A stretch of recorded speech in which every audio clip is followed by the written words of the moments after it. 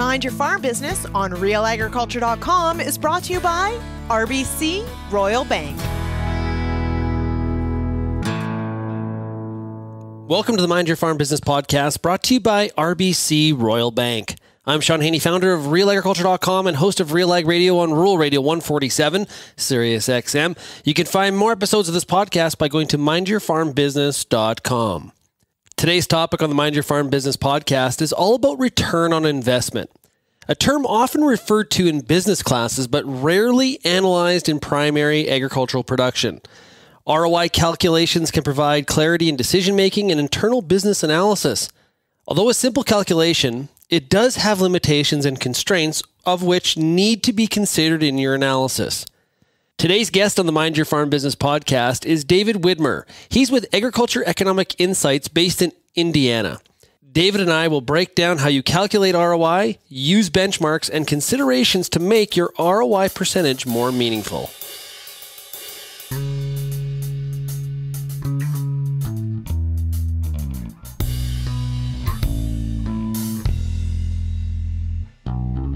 David, how are you doing today? That's great. Doing well. Glad to connect with you. Yeah, I'm really looking forward to today's discussion on return on investment, ROI. So if I'm a producer, why should I be concerned about ROI at all? Well, it's a really great, mental model to start to go put your thinking into. And it's really helpful because you start to unpack all these nuances. And so as a producer, you should start thinking, okay, what are the additional costs? Or what are the costs associated with it? What are the assumptions that are going into these projections that are being made? And then, of course, what are the types of the ranges of outcome? I think one of the best examples is home insurance, right? None of us buy home insurance expecting a positive ROI or hoping for a positive ROI from buying home insurance. But if you think about the range of possible outcomes that might occur, there's probably a 95 or 99% chance that you'll never have to use your home insurance policy.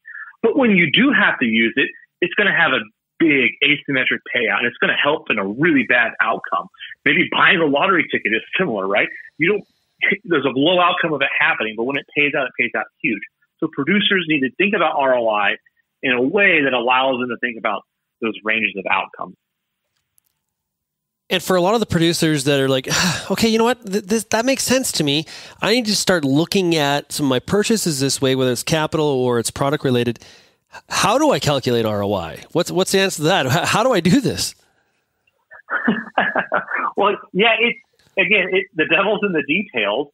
And so the first thing to really think about here is, what are the returns that you're expecting to generate from this decision, or what would this decision generate? And then the other piece, so it's returns divided by investment.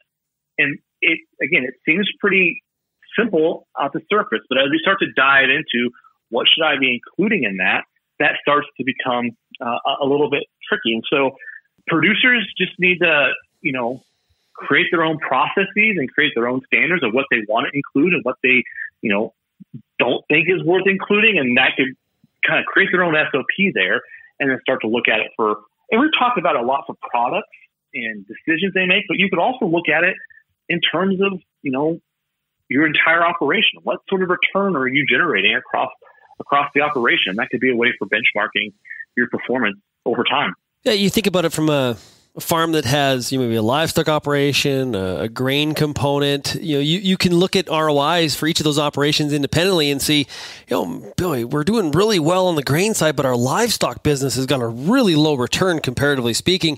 Should we be in that business, right? Or hey, maybe we should get into livestock because we've done some numbers and it looks like we can get a really good return. It would really add diversification to our farm.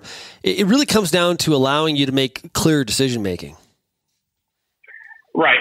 So as a producer, we would pursue a lot of these things, but we have two things that get in our way, two limitations, and it's time and capital. And so an ROI calculation can be really helpful for us to understand how should we deploy the next unit of capital we have or the next unit of time that we have. And so we really have to think critically about how should I prioritize all of those things that I wish and I hope to do in the future. And doing ROI calculations can help you think about how you line up those priorities. Why do you think in the business context of agriculture, we don't talk about ROI a lot? Although if you were to open a book on Business 101, ROI would be one of the first definitions they would probably teach you, but it doesn't come up much in ag. Why is that? Yeah, that's a great question. It's, thinking about it from the farm management side, ROI can be challenging in agriculture. I think one of the ways is we think about farmland, one of our biggest investments. We hold it for a long period of time. And so it gets hard to sort of plan out into the future. And I think another way that makes it difficult in agriculture is there's a lot of uncertainty, and weather can have a lot of uncertainty. So, what can I project for a return in 2021 for buying this acre of farmland? Well, weather's going to be a big part of that. So I think that starts to become some of the elements, the long duration and some of the uncertainty. And I think we shouldn't use that as a pass for not calculating ROI, but we should, recognize that up front before we dive into some of our own calculations. Yeah, and it doesn't just come up from a land purchase perspective. I was joking with you earlier about maybe we don't want to know what that operational return on investment would be for that purchase of land as land prices continue to rise across North America for farmland. But from an aspect of using a product, right? It's what's the ROI of this input purchase or adding increasing the amount of fertilizer I'm using. If we know some of those numbers, it can really, really improve our decision making on whether or not we should be purchasing that product or not. Right. To go back to the farmland example one, just for real quick, I think sometimes it'd be sobering to realize what some of the ROI would be for some of the farmlands that we're making. Because I think one of the ways to think about it is the highest bidder of this farmland, do they think they're going to make more money on everybody else?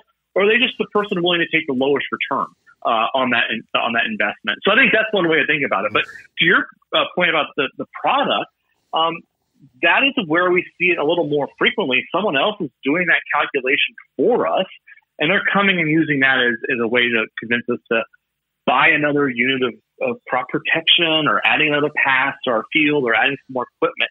And I think that can be a helpful, that's a valuable thing to know, but it can't be the last thing that we think about. When someone gives us the ROI, we really have to put on our investigator hat and roll up our sleeves to understand what are the assumptions they're using, what are they comparing it against, not doing, what are the alternatives that they're considering, and we just have to be really vigilant whenever we have, or very cautious and careful and diligent when someone else gives us an ROI projection. We'll get back to the rest of my conversation on the Mind Your Farm Business podcast, but first a word from our sponsor, RBC Royal Bank.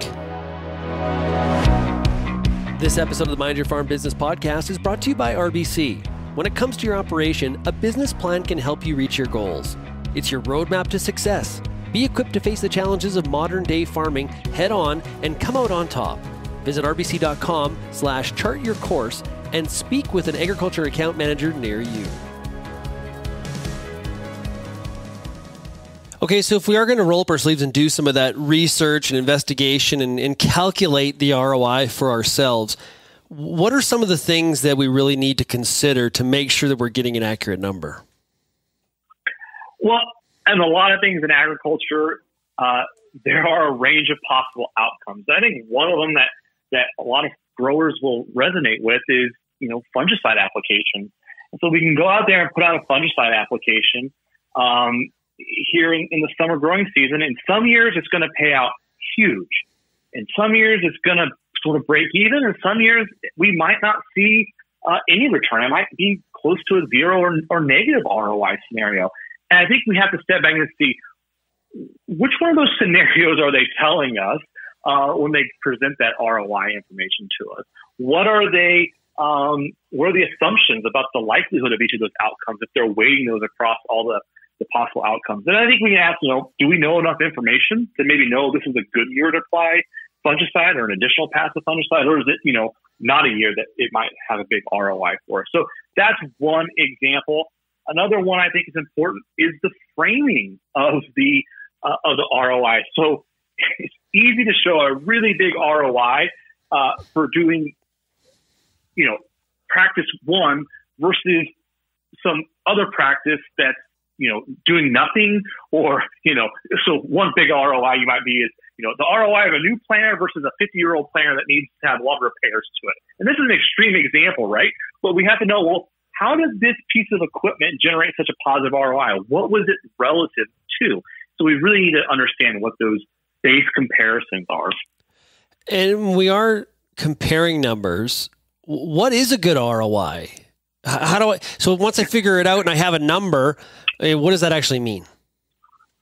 Yeah. So I think, if we think back to the investing world or the business world where they use this a lot, they have a lot of benchmarks. So if what's the ROI of the stock I just bought?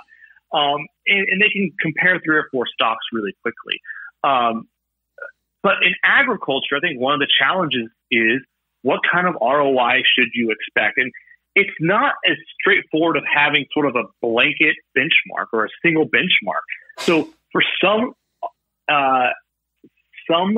things, we should probably be happy with an ROI that's, small but consistent. So think about farmland. You might accept a 7 or 8%, maybe a 10% ROI on a farmland investment because you're going to be able to hold on to that for decades and decades.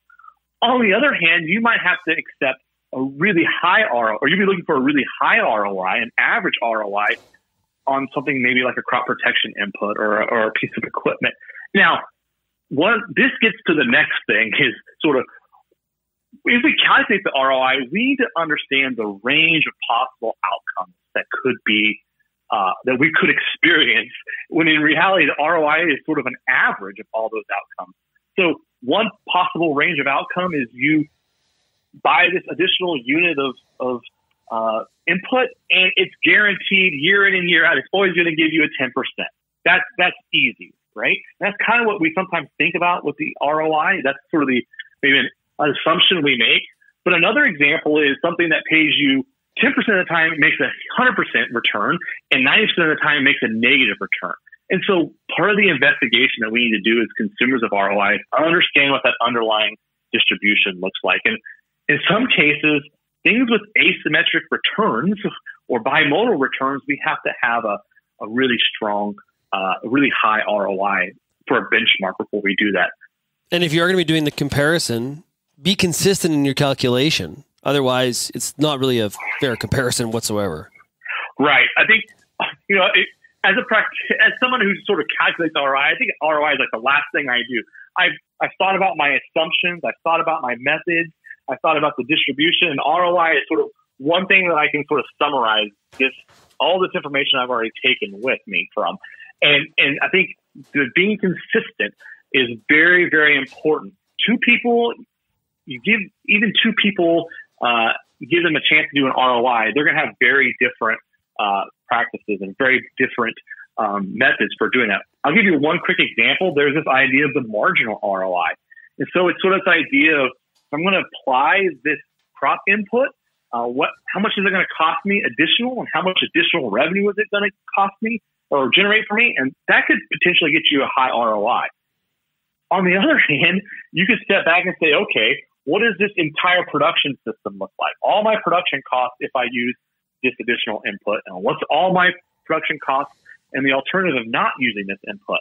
So are we using total cost and total revenue and looking at the difference, or are we only looking at the marginal? And so sometimes those marginal comparisons can generate huge ROIs on the surface, but we realize, hey, we still have hundreds of dollars an acre tied up into this crop. And this is just one small piece of that bigger production system. David, thanks so much for joining us here today on the Mind Your Farm Business Podcast. Great to join you. Thank you so much. Making decisions on product uses or capital expenditures can be taxing, but one tool to provide clarity for your decision-making can be return on investment. The ROI allows you to manage your expectations and show how valuable the decision you are making can be. If you need help on calculating ROI on your farm, I encourage you to ask your accountant or use resources made available to you by post-secondary schools or farm business advisors. I hope you enjoyed today's discussion. If you have any feedback or comments, please email me at shaney@realagriculture.com or call the Real Ag listener line 855-776-6147.